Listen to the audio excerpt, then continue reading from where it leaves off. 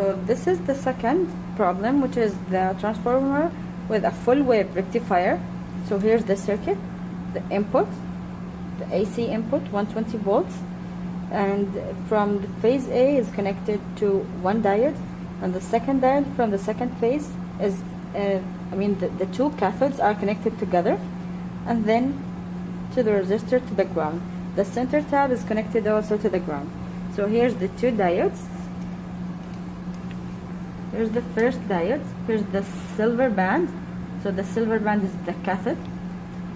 Here's the second one. So the first diode is connected to the first phase of the transformer.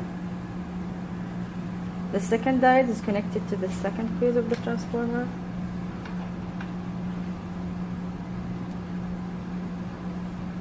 The two cathodes are connected together and then connected to the resistor to the ground.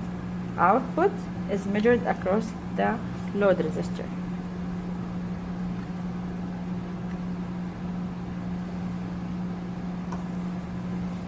Now the circuit is ready. Let's turn on the transformer.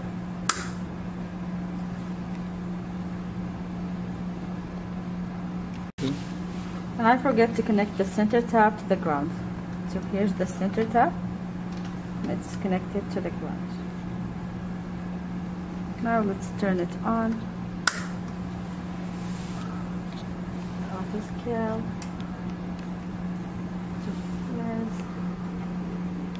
Here's the output.